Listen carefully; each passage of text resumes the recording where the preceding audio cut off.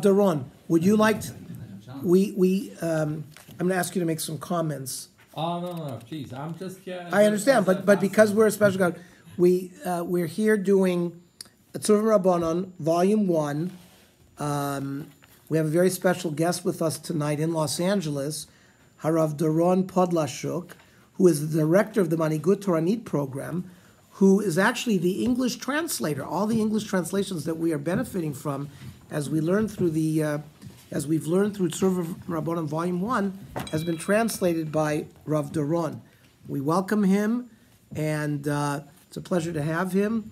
He is a Torah scholar of the first magnitude, and is training many religious Zionist Rabbanim in Eretz Yisrael in the Torah Manigut program that are being sent all over the world. I'm told there's shlichim now being sent to Australia, to Cleveland, in London, and Toronto. So that's fantastic. Okay. So today we're going to do page 206 is where we left off, and we're going to finish Hilchos Pesach Zaken and shaving our beards, and hopefully we'll also do and maybe even finish Hilchos Shiluach HaKein today. I'm just going to say some contemporary poskim suggest a second reason for leniency regarding the shaving of the beard, based on another difference between a shaver and a razor.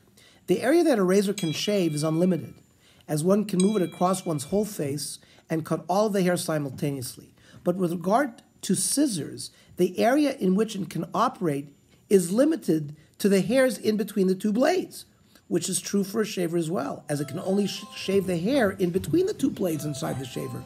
If you remember, we had the problem of putting the blade directly against the skin. So here, perhaps the problem is mitigated. Therefore, it is permitted like a scissors, says Rav Shabtai Rappaport, son-in-law of Rav Moshe Feinstein of the Igros Moshe.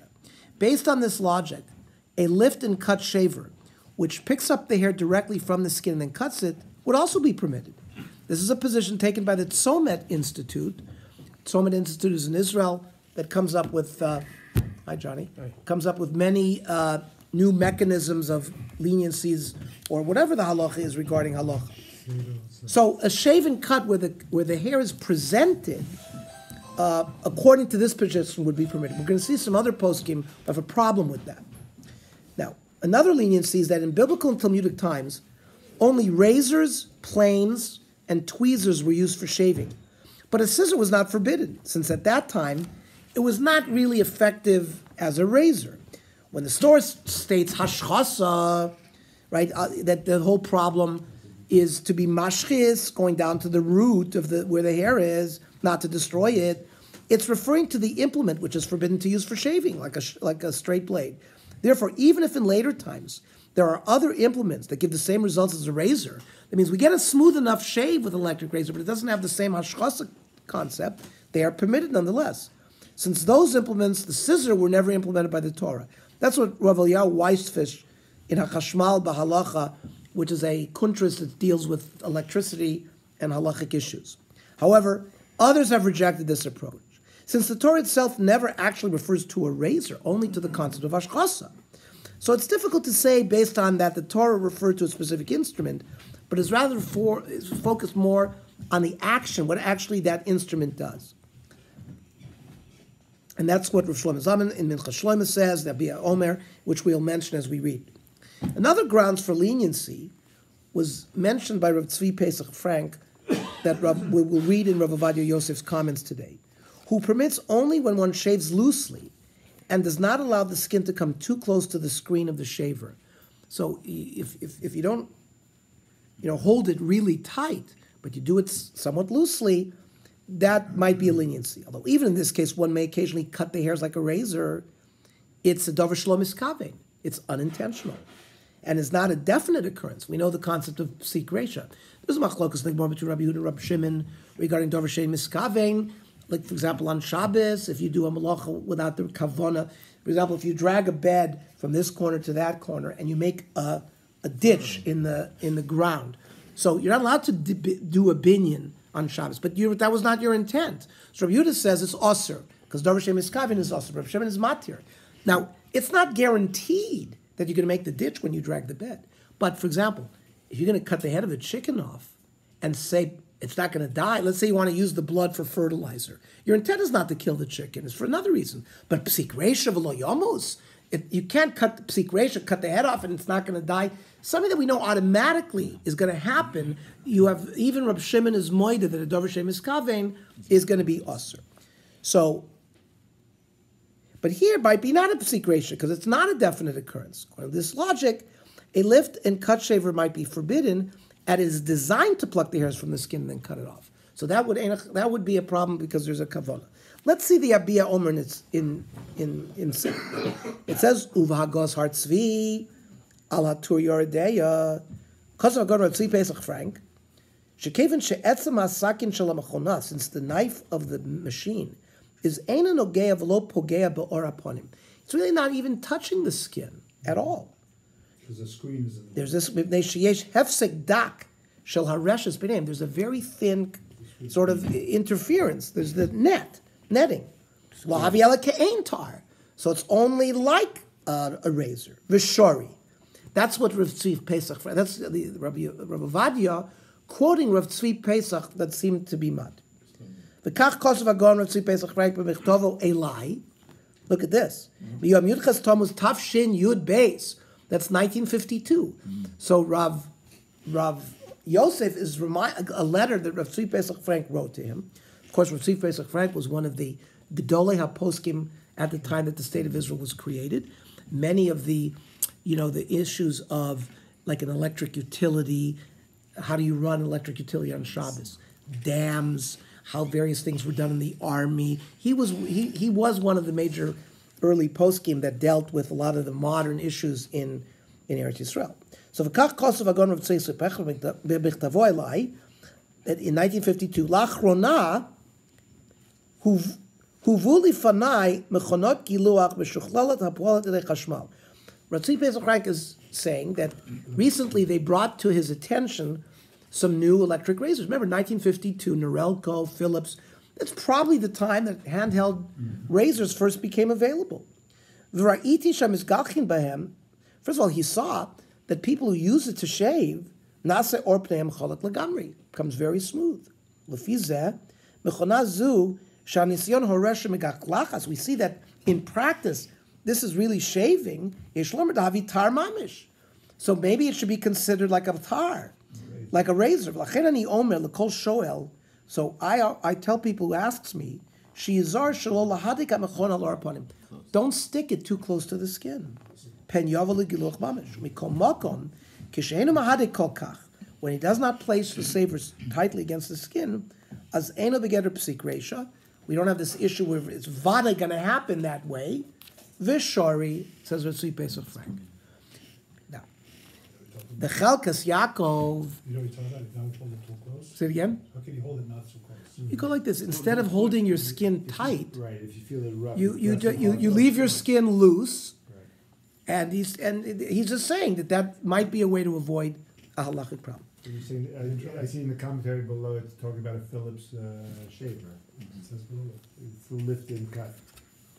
That's the one that he's referring to, that you hold it held loosely. That's the Tzumet. It is also noteworthy That's the problem. that in the continuation of the response of Ravad Yoda above, he cites another letter from the Yitzchak Yeranin that appears to refer to a lift and cut shaver, a new model Phillips shaver, where an additional sharper part was added, and the hair that enters the holes of the screen is pulled and then cut, where Rav Barta says that this too is permitted, since it still operates like a scissor.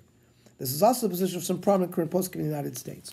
We're going to see, though, later on today, that some will say that since that's lifting the skin and bringing it in, that may be problematic because it's getting too close to the root. Okay, but there's certainly people to. So certainly we have a leniency. We say Rav Tzvi Pesach Frank, if you don't do it too tightly, it's clearly giving us a leniency that is permitted. Say it again? The screen. But the Well, lifting is the one I don't know of any that's that don't have the screen. pulling it No, away but from the these skin. new ones really. Walter, just wanted to introduce. This is Rav Doron Podlashuk from South Africa. Okay. By the way, Rav Walter, he told me that the author of the Tzurvan Rabbanon has been in Hebrew for 10 years. So there's been cycles in Israel going. He says there's about 1,000 shiurim in Eretz Yisrael, and the one who wrote it is a Rav Al-Ghazi, who was a Ram in Kerem B'Yavna. You remember Rav Al-Ghazi? Maybe he's after you. Okay. The Chelkas Yaakov was a prominent European posek. At the time that Rav Moshe was writing the Igros Moshe, the Chelkas Yaakov, Rav Yaakov Breish in Zurich, was writing also his Shalos and Shuvas, which, like for us, the Igros Moshe in America, really the Chelkas Yaakov was in Europe. And all sorts of modern questions about artificial insemination, and all the various issues that were brought in front of Rav Moshe was also brought in Chelkas Yaakov. It's very interesting. Sometimes they agree, sometimes they don't, sometimes they disagree. I have a personal connection to the Chelkas Yaakov because Rav Breish is a member of the Carniel family. And during the war, our family was the Carniel family. All the mail that went to each other was sent via Rabbi Breish in Switzerland. So he is part, we have a distant family with Rav Breish. He's not alive, but his son is still active in Zurich. The Chelkas Yaakov's his son. And Itchu knows Rav Breish, and that Stiebel still exists in Zurich. So the Chelkas Yaakov, Halach L'Maisa, HaCharedim Bepo, right here in Zurich, Nohagim Heter, B'Mechonis Remington Shik. That those who, the Charedim, they use that shaver.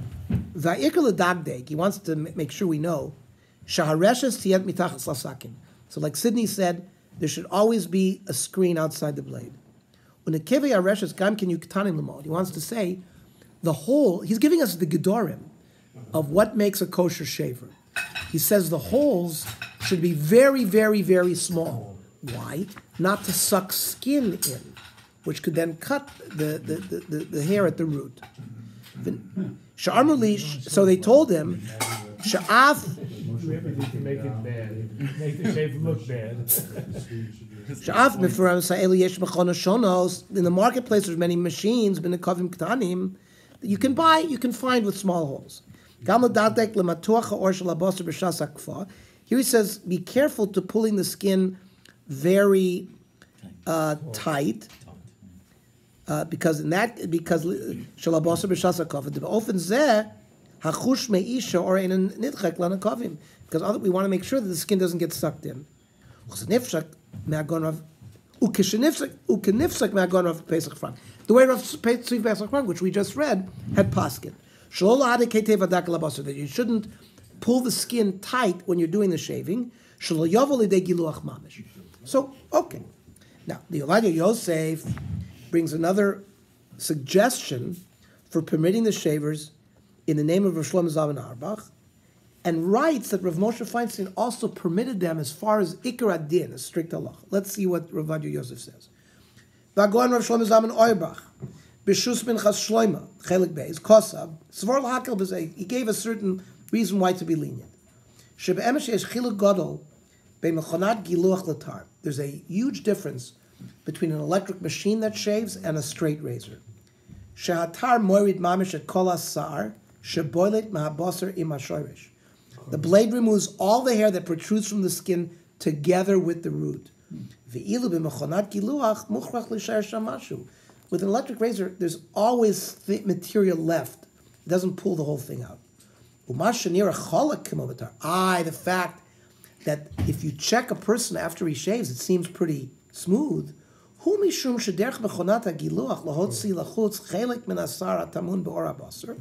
machine sort of pulls in a little of the hair that's underneath the skin. You could call it the root.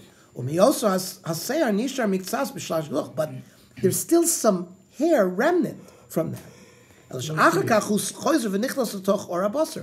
the hair drops back, recedes back into the skin. Let me ask you, if you took out it with a straight blade, right? You took out the root. The It root. still grows back. The root, Doesn't The root grows back. it does grow back because people do grow hair after they That's shave. what he's saying in the How's skin. it taking out The the anatomy root? of the skin. What's hashchos if you're moving it with the root, then the How's root it comes taking back. out the root? And then I don't understand the It's difference hashchos of that root. between The between root the, of the the hair. shaver, How does hair- the how does shaver. hair- There's the barely- root of but- the hair, but not the follicle that produces the hair. That's the question. That's the difference. It has to do with the depth. Hold on a second, is that scientifically proven? Yeah, so doctor- Yeah, we certainly, people's hair grow back, they don't just destroy No, I'm saying, completely. but what do you mean, what do you call a root? It has to do with depth. Anyway. It has to do with depth. If you're cutting deep enough that this root If you're not is cutting- being effective, that's what the tar But if does. you're- And the electric razors don't go that deep. But if you're not cutting your skin, you have no blood on your skin. We don't have blood You usually. don't have blood. But razors do. You see people sometimes they do They nick nick their. themselves. Exactly. They nick themselves. That actually in itself is a very interesting horror. That people would shave with a blade very often cut Get nicked. themselves, right? No, they cut themselves. That's Nick. not- They nick Yeah, them. nick, whatever. With electric shaver, that doesn't very Shows you that you're not getting exactly as he's quoting Rosh Shlomo Zalman. The electric razor is not cutting as deep. But he's trying to explain why there is a smooth feeling, because it does get some of the root, probably doesn't get all of it. So tar gets more of it, but not all of it. If you need the root to grow back more hair, it certainly doesn't take away all of the root. Most of our hunting would know. I'm not. I just, How would you know? We would never. But the if you blade shave with a doesn't- with the a blade blade. doesn't take the If you root ask someone out to shave the either. blade, what it's like compared to You're right. It's probably smoother.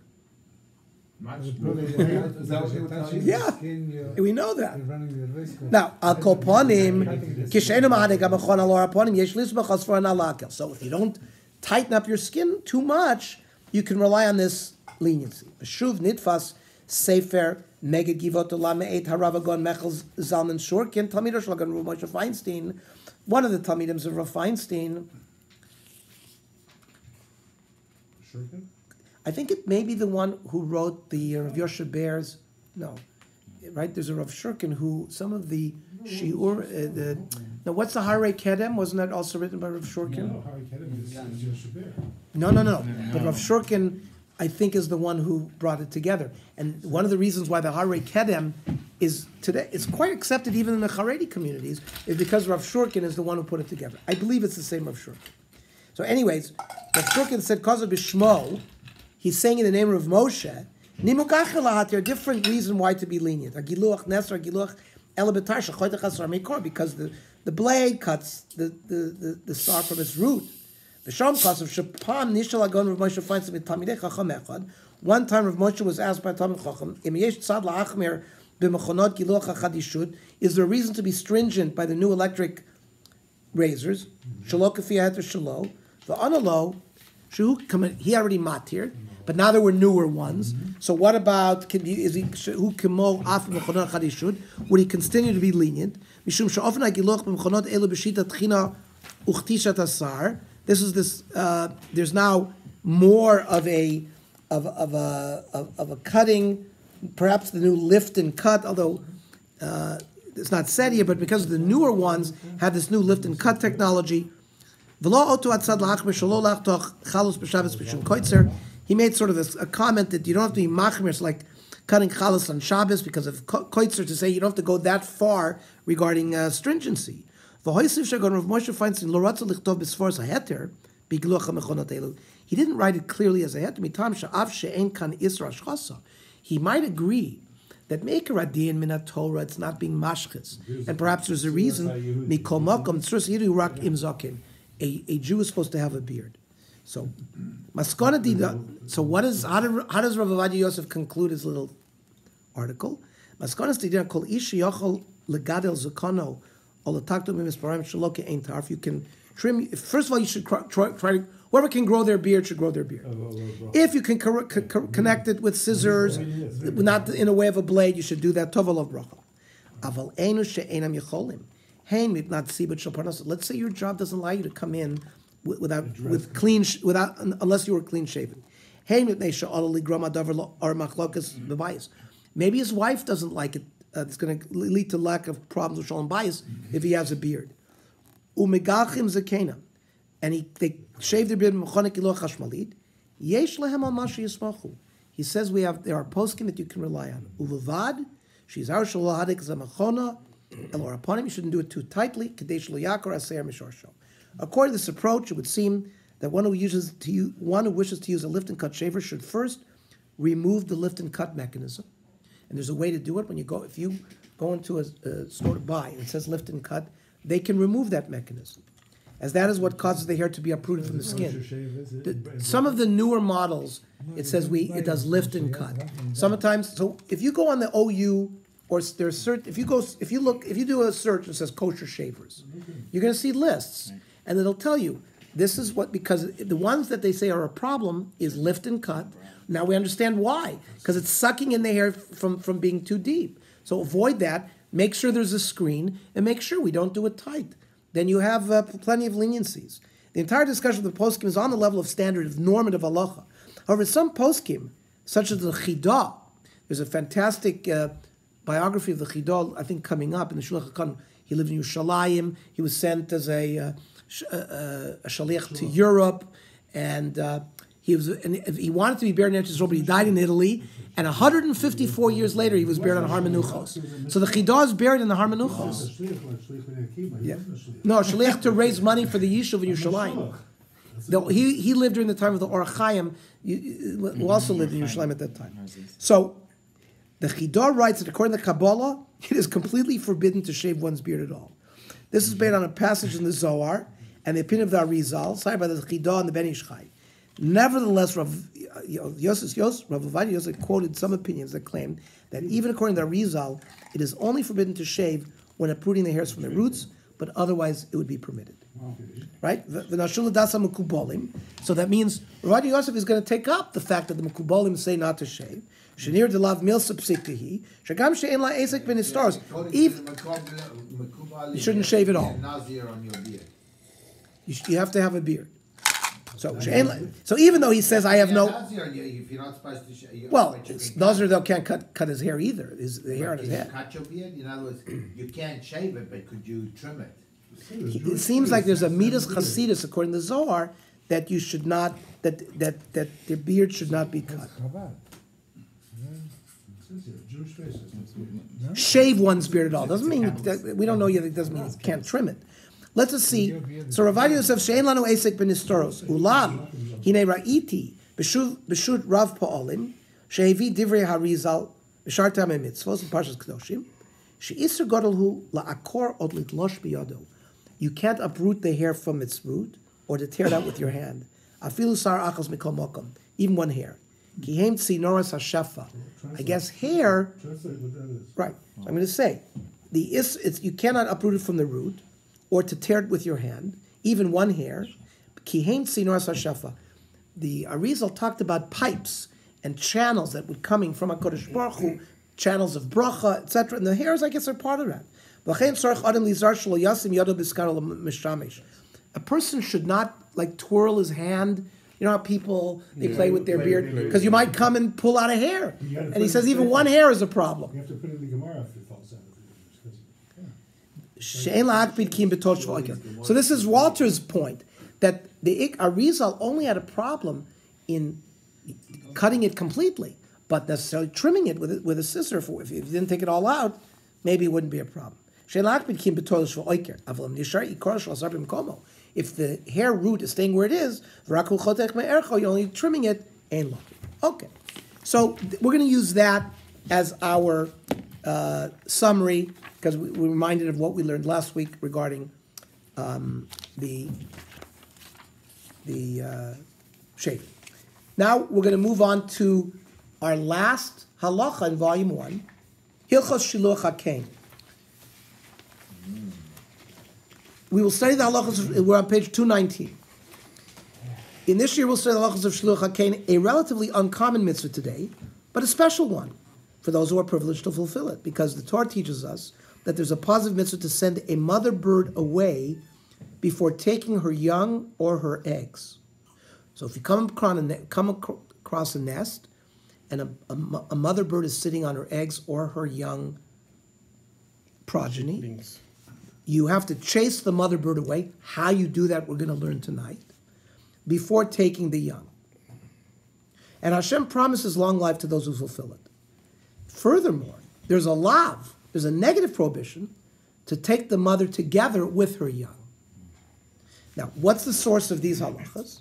So in Dvarim Chav Beis, we know the pasuk, ki karei kansi por lefanecha, baderech b'chol eitz ol haaretz, efrochim o beitzim, there's either chicks or eggs, ve'ha'em roveset al efrochim ol beitzim, and the mother is on the nest, lo tikach ha'em al abonim.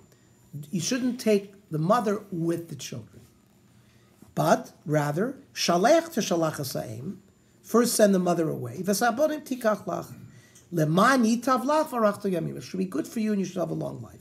Rashi, ki karei, prat lemezuman, means you have to find it. You can't set it up. We're going to see, for example, if it's in your house, on your property, that might be, it's already considered mizuman, it's already there. Means it has to, it's happenstance. You can't arrange this kind of, you can't stage it. Can you go and look for it? Hang on.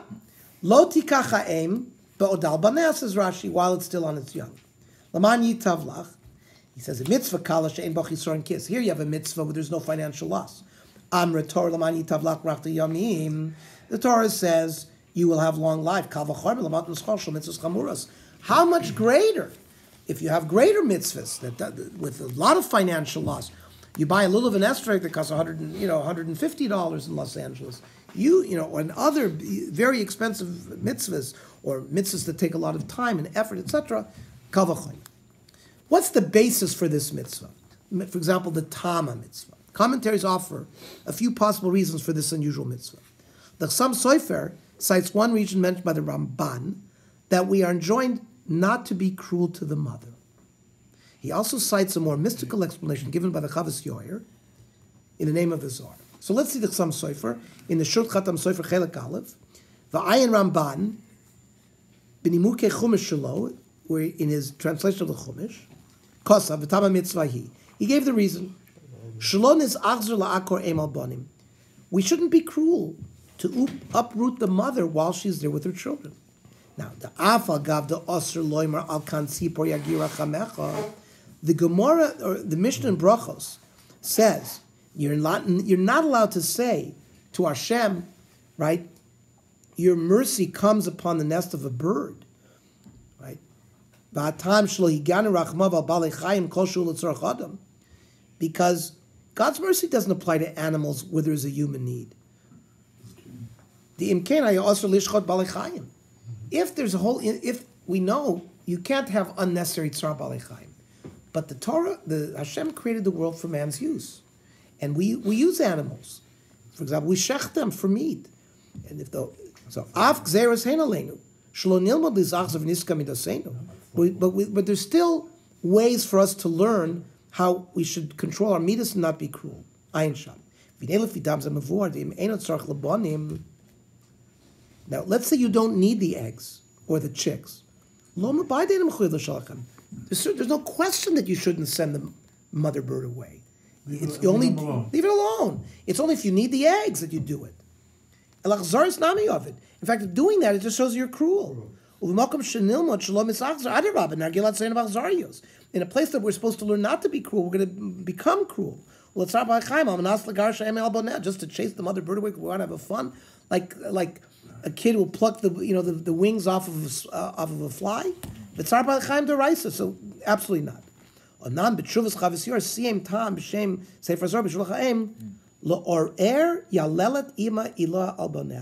There's a Zohar concept that when they chase the mother bird away, a different reason. Zohar gives a mystical reason. When you chase the mother bird away from its children, it's going to cry. That crying is somehow going to bring mercy of HaKadosh Baruch Hu. Give mercy on his children. That's somehow what the Zohar is trying to say. Don't eat the eggs. No. If you don't eat the eggs, you need the eggs. I'm saying he's saying the reason for the mitzvah of Shiluach HaKain is to chase the mother bird away. That will cause the mother bird to cry. And this is somehow going to be, will arouse an HaKadosh Baruch Hu rachamim for us as well. Because you see pictures every year, they have pictures of rebbes, they take them out in the forests, and they find, they nest. So we're going to see in a minute. This mitzvah. Are we Right, is that- supposed to look for it? Yeah, right. Is that the- We saw pre- Based on what you just said, unless you need the eggs, there's no reason to. Yeah. go That's look. step one. That's step one. That's step one. According to the Khatam Sofer, not according to the Chavat Yair. Right, the Chavis Yair. The Chovat Yar says there's some There's a kind of benefit, mystical there's a benefit, benefit it's to not it. All that stuff. We saw previously that the Torah promises a reward of long life for one who fulfills this mission. Rav Shlomo Eger writes in his commentary on the Shulchan Aruch, based on the Sefer HaChinuch, citing the Midrash Tanchuma, that an additional dimension of reward for this mitzvah is that one can merit to have children as a result. So it's a schooler for children. He says in the Gilyon Maharsha, "Uvischar mitzvah zu adam zoich lebanim." Because of the Sefer HaChinuch, the Darash ve'asabonim tikach lach. When the pasuk says, "You shall take the children," ritzon lomar lenafshecha, for yourself. That means if you're somebody who's having a hard problem having children, it's a schooler for bani. Now, what about sending away the mother when you don't take the young? Although Shiloh HaKen is clearly a Torah requirement, it seems logical that it cannot be the same type of obligation as other positive mitzvahs, as one does not frequently encounter a mother bird sitting on a nest. Moreover, even should one see a nest, one doesn't always wish to take and make use of the young. So to what extent must one go out of one's way to fulfill this mitzvah? The Gemara clarifies that one does not have to search for a nest in order to perform it. Ton Rabbanon says in Masechta Chulin, Ki yikarei kan sipor lefanecha, ma tamud lo imar, lefi shenemar shalech teshalach ha'sa'im, v'sabonim tikach lach. You're supposed to send the mother bird away and take the children. Yachol yachzer b'har mukvos. I might think you have to go searching in valleys and mountains kidei sheyim sakan to find a nest. Talmud lomar, ki yikarei. It has to be happenstance. B'ma'or lefanecha. You're not required to search it out. It's if it happens. You come upon it. Nevertheless, the Chidah in the Birkei Yosef cites the Arizal, who holds that one should try to go out of one's way to find a nest so that one may perform this mitzvah. So, Sydney, we can see if the Hasidic Rebbes are going out, they're following the Arizal, who seems to... Anybody, you tell them that it's guarantee you a long life, they're going to look for that mitzvah. They're going to go out in the fields and look for that mitzvah. It tells you the schar is right there. That Avagav Delfi Mashmos Hashas, Diktani, Yachol Yachzer, but you might have a Havamina to think you should go out and look for it. Muchach Denachiv Lachzer L'kai Mitzvah Zu. But Midivrei Arizal Mashma, Shetzorech Lishtad L'kai Mitzvah Zu. So the Arizal says, even though the Shas says you don't have to, he says you should be Zaris to it. The Chassam Sofer quote, we're on page 223. It's worthwhile seeing the Chidah's biography later. Chassam Sofer quoted earlier notes that this position of the Arizal is based on the reason given for the mitzvah by the Zohar, that it is meritorious for us to arouse the crying for mercy of the mother for its young, as this can also arouse Hashem's mercy for us, his children. But the Chassam Sofer claims that since this goes against the clear implication of the Gemara cited above, the halacha is that there is no obligation to go look for a kan, because the Gemara seems to come out from its maskana that you don't have a chiyuv.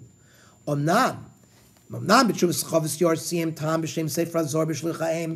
Chavis Yar said we want to increase the cry of the mother. It has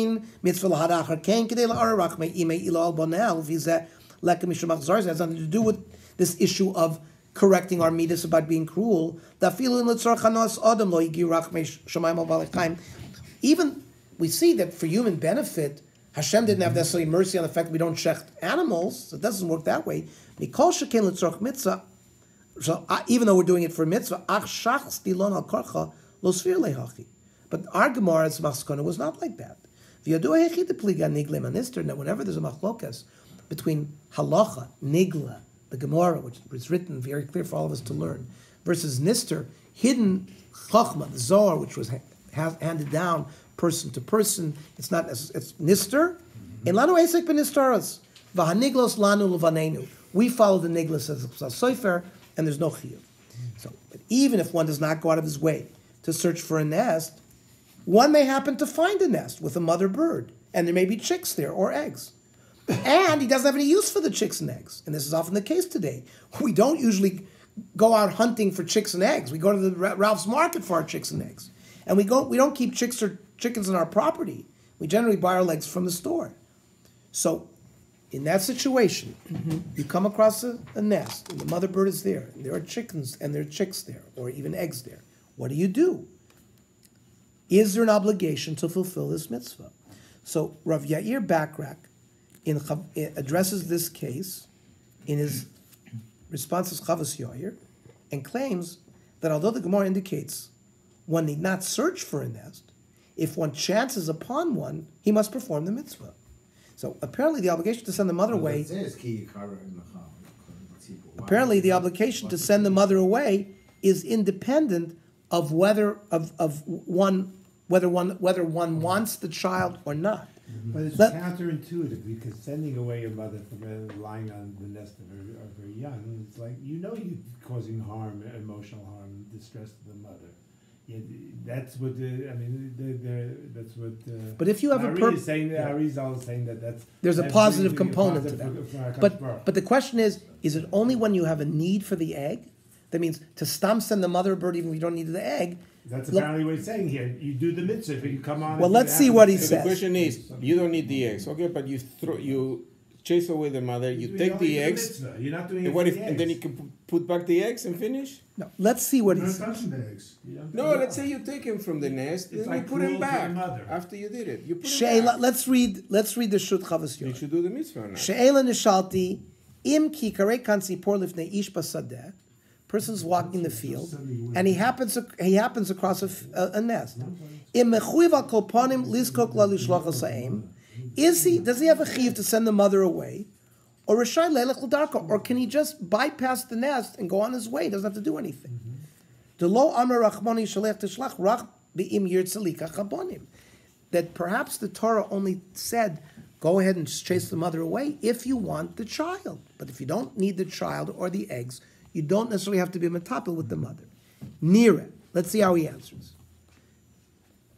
The digduk nochon hu, mashiyeshu dagdik megemora. Let's be medagdik, says the Chavos Yair from the Gemara.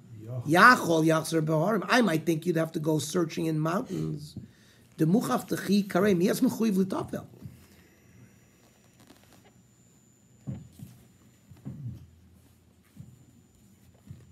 It's only when one chances upon it that the mitzvah applies.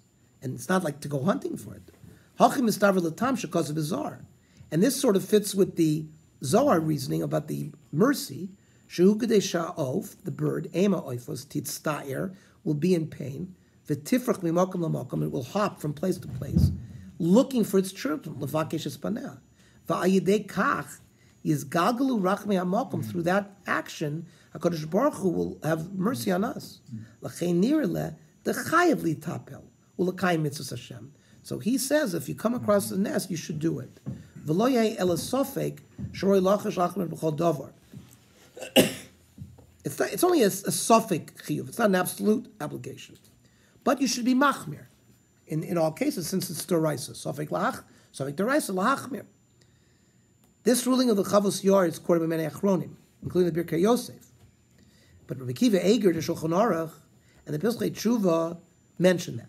However, Chaim Kanievsky notes that the Ran states the opposite of the Chavos Yair, that if you come across a nest, you don't have to do anything, you can just walk away. What does the Ran say? That Shiluach mihavi mitzvah mutel salav, harayim lo ratzalika chabanim partu min shaleach. So the Ran says very clearly that if you don't need the children, you're parted from sending it away. Some achronim, including the Chazon Ish, rule this way, that there's no obligation of shluach hakein if one does actually not want to take the eggs or the chicks. What's the Chazon Ish say in your Deya? Umikan yesh lo chiach, the impaga became, if he came across the nest, ve'eno rotze l'zakus b'bonim, eno chayav keshiluach, the imlo ken chayav Rabbi Yehuda b'shluach gomer. There was a story in the Gemara between v'lo shaykh lemifter miptei darkei shalom, kim the chayav v'nator v'abalim gufaycham. Well, let's hold off. We're going to go back to. There's a footnote that explains the Gemara. We'll go through it next but piece. The Torah tells you that you happenstancely come across a nest and it has the chicks and the mother. Send the mother bird away and take the chicks. Only if you want the chicks. Where does it say so? Straight from the Torah. That doesn't say. It that. says. It says So that. we see there's a machlokas rishonim, the Ran, and the What's Chavos mitzvah Yair. then? It gave you a special mitzvah. It gave.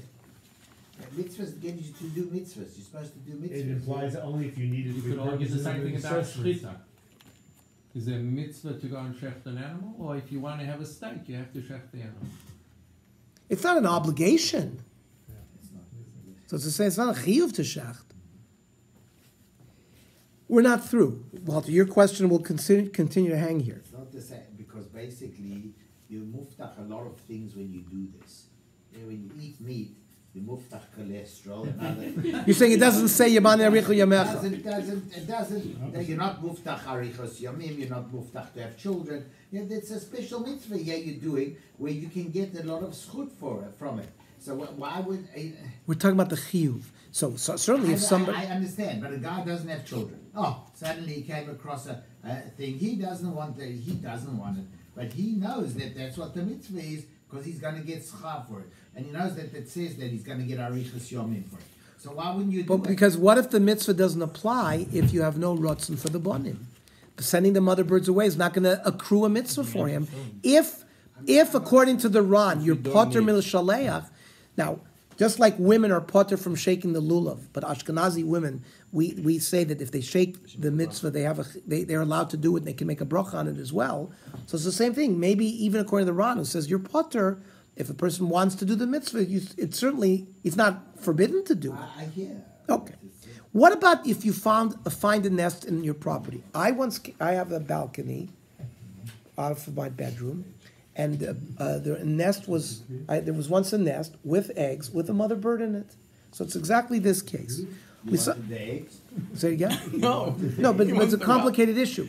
See, the problem is we are now the owners of that, and you can't. If you're the owners, it's a mizuman. It's already prepared. So you're gonna have to do it in a way where you make a t'nai that somehow if eggs go up in a nest, it won't belong to you. Otherwise, since it belongs to you already, you don't get the mitzvah because it's already been prepared. Well, let's see it.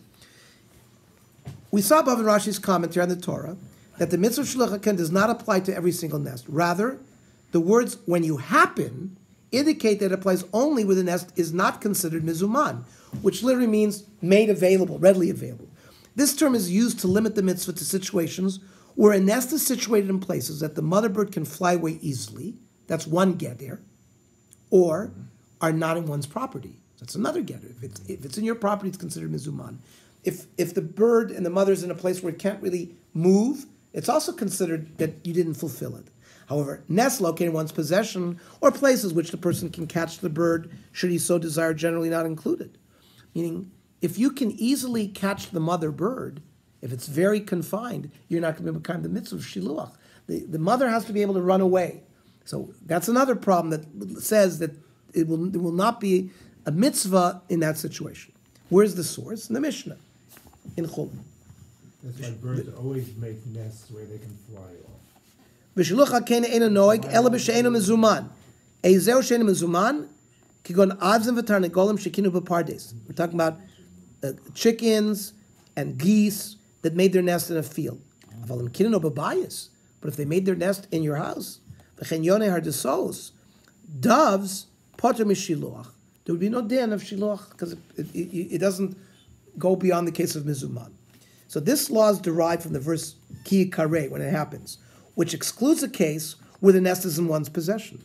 The Gemara explains that if one's courtyard acquires the eggs, it is considered in one's possession, and one cannot fulfill the mitzvah. So, for example, your chutzner is kona, what is in the chutzner. So if the nest is in your courtyard, you basically own it. As long as the mother bird did not rise from sitting upon the eggs, though, the courtyard does not acquire it, as the person himself cannot reach the eggs while the mother is sitting on them. For your chutzner to acquire something that is in your chutzner, you have to have free and easy access to it. Since the mother is on it, you don't have free and access easy to it. So you still haven't acquired it yet. But as soon as the mother leaves the nest, the courtyard immediately acquires it. And then you have the problem of mizuman. So it's sort of a catch-22. You would not be mekayim the mitzvah. Let's see the Gemara in Chulin, Ton Rabbanan. Yonei shavach v'yonei aliyah.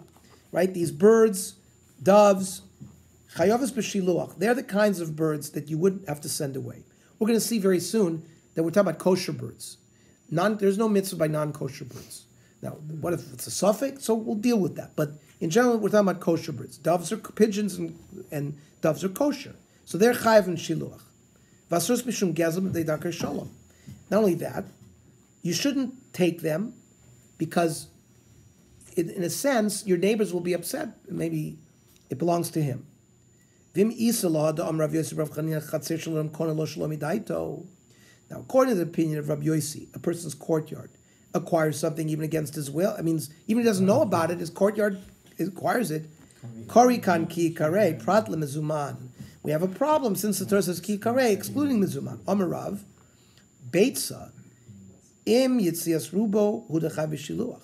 That means once a mother is giving birth to an egg and the majority of the egg is laid, there's already a chiyuv shiluach. Makna lokani ad the tipul chatzera. On the other hand, until the egg actually drops onto your chatzera, you don't acquire it. Now, v'chiktani chayvus b'shiluach. If you're going to tell me it's chayv and shiluach, it's mekayim the tipul chatzera. It obviously occurred before it dropped on your chatzera, while it's sort of in transit between the womb of the chicken and the This is all the Mishnah? and the courtyard. That's Now, if it doesn't belong to anybody yet, why should it be Asr Mishum Gezel? So the Gemara says, A'ima. We're not talking about the Beitza here, we're talking about the mother.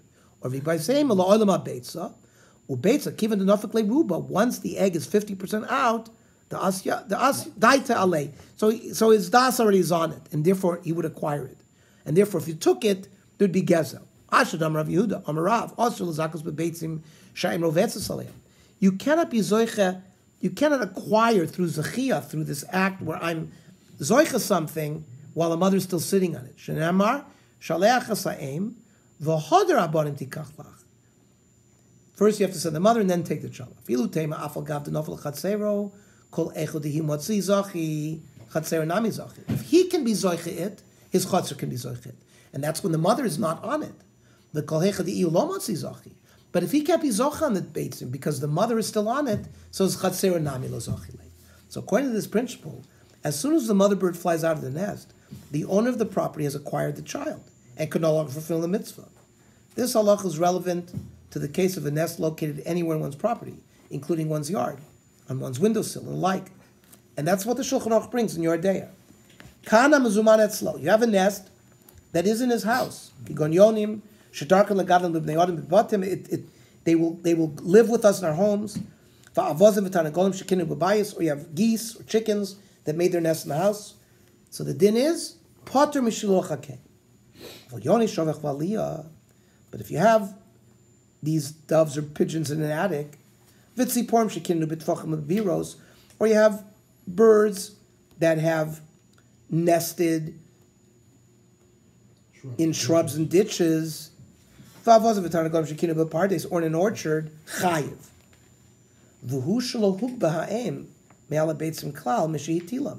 That's as long as the mother hasn't been raised above the eggs since she laid them. It means she's not on them yet. So if the mother's on them,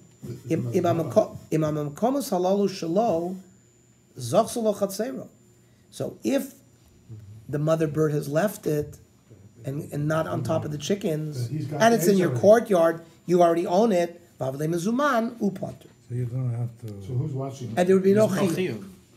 However, Rav Moshe proposed the following suggestion. For those who wish to fulfill the mitzvah with a nest on their property, if one sees a bird making a nest on his property, he may have in mind, before the bird lays eggs, that his property should not be kona the eggs. If so, he can fulfill the mitzvah, since they won't belong to him and will not be considered in his possession. It'll avoid the mizuman problem. Let's see the Igros Moshe inside. Beitzim shehutlu b'Rishuso. If you have eggs that were laid in his rishus, vugva ha'em mehem, and the mother left them, avaloi sadaito lezakus behem, but he doesn't want to be coin of them. Im yoch l'kayim mitzvah shiluach haken. That was what he was at. Ashiv b'kitzur. Rav Moshe says, I will answer shortly. Sharak abit siporim bebiros means birds out in the field. It's only those kind of things that it'll be considered as a chotzer kishehug ba'em alem if the bird was lifted. Mishum shedaitel zakos ben, because then his mind will be to acquire those birds. But v'lo bebeitzim she'ein datel zakos ben. But if the person could have in his mind that I don't want to be zocha the eggs, perhaps the eggs will stay out of him. For example, says, I don't want these eggs. It's not a schus for me. So we can retroactively would believe him. It's a way sort of, if you can see the bird nesting, you can already make a comment, I don't want those eggs. And then later on, you'd be able to give a potch, the bird flies away, unless we hold it, you have to actually do it. We'll see. Some say you'll have to actually grab its foot or grab its wing. Some say you could, if you just potch it, it flies away, and you did an action. We'll see whether that works as well. So some other contemporary posting, including the Pnei Halacha and the Sefer Shalech to Shalach, which is a book just about Shiluch HaKein, agree with the suggestion of Rav Moshe. But by contrast, Rav Shlomo Zalman argues that even in a case where one intends not to acquire the nest and the eggs, he still may not fulfill the mitzvah, since at any moment he can acquire the nest through his courtyard, if he so desires. Since he has, at any time he can be coined. Therefore, is considered still to be mizman readily available. This was pointing out Walter's point. If it was really easy to know a mitzvah that has such as chus, obviously it's not that easy to be mekayim it. So, if you don't fulfill all the gedorim of the mitzvah, whether it is that you have to have a desire for the eggs, and if you don't, maybe you're... So just because you go and look for it, you've got to fulfill all of these various gedorim in order for there to be a kiyuma mitzvah. Let's just see the Minchas Shloimeh. Yeah, but the guy who wants to do that kind of a mitzvah has already learned them all out. I guess, let's say somebody wants to have arichas yomim, or somebody wants to have a child, whatever. So they go learn all the mitzvahs. They come across this thing, and they know what. So ein chanami. If people do come across, these nests. So ein chanami. If he's prepared, he'll be prepared. Better than going to a river. That if you have a courtyard that's watched, he's talking about Rav Moshe's leniency. That he'll have in mind not to be zoicha. That it'll be easy for him to make the mitzvah, kivan de einzem mezuman, but ulanias daiti yesh lefakbek bezeh. You have to question that. Utzasad lekach. The imlo ken yachol kol adam lachnis toch beso kluv im tarnagolis shemor. A person could sort of create a nest.